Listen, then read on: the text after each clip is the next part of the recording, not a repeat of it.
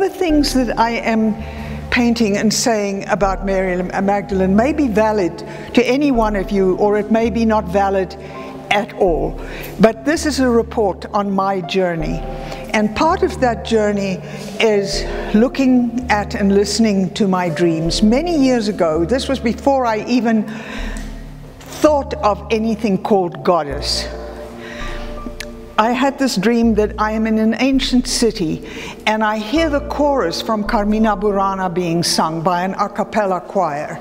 And I walk along the streets and I find this choir and people walking along and singing this song. And I follow them into an old church, a stone church that is built on an equilateral cross, which is that shape there. And we go inside and there's candlelight everywhere, and we sit on these tiny little chairs around a platform in the middle. And on this platform is a woman dressed in colorful robes.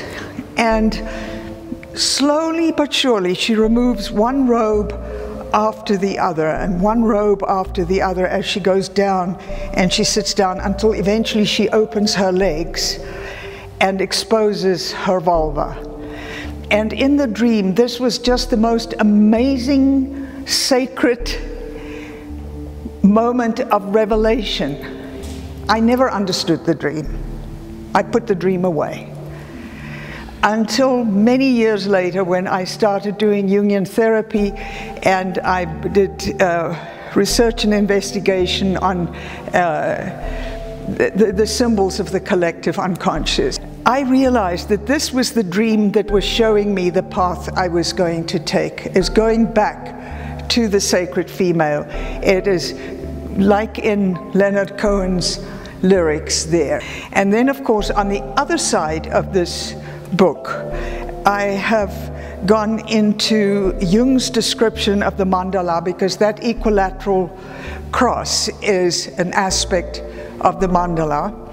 And so on here I have various mandalas and explanations by Jung on what the mandala means. He says that mandala dreams are essentially dreams of healing, where you are bringing the disparate parts of your soul back into a place of containment. And that just, when I read that research, it just made, then the dream made sense to me.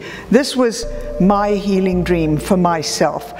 So even though I'm talking about Mary Magdalene, how she's been understood in the scripture, in art, in legend, in religion, and whatever, there is also this other part that is my own personal path that runs through this.